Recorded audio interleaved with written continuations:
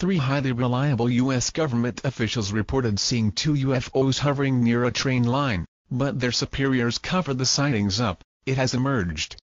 Formerly confidential files obtained by alien researchers detailed the account given by Senior Senator Richard B. Russell and 2 aides of seeing the flying saucers take off.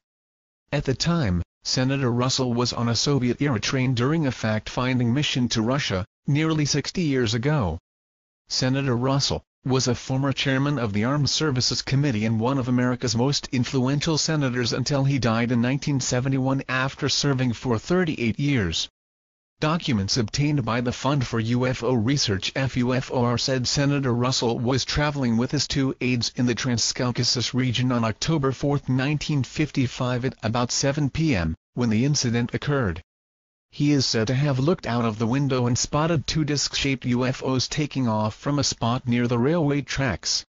According to reports, the documents state how Senator Russell hurriedly called over Aide Lieutenant Colonel Hathaway and interpreter Reuben Efron to the window, with them both seeing the 2 crafts